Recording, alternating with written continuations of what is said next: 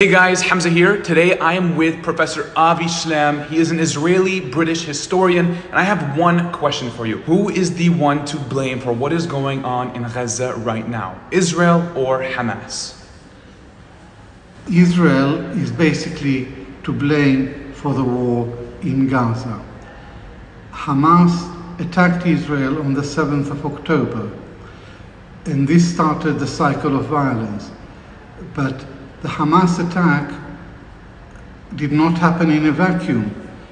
It happened in a context, and the context was 56 years of suffocating Israeli occupation of Gaza and of the West Bank.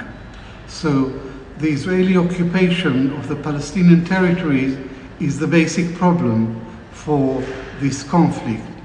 Hamas was being sidelined. Israel was signing peace accords with the Arab countries, the so-called Abraham Accords.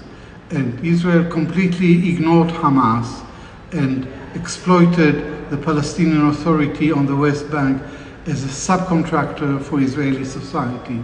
Hamas is the only Palestinian group that stands for resistance to the Israeli occupation. And by launching the attack on Israel on the 7th of October, Hamas sent a powerful message that the Palestinians will not be sidelined, that the Palestinian resistance is not dead, that although the Palestinian Authority collaborates with Israel in the West Bank, Hamas will continue to lead the struggle for Palestinian freedom and independence.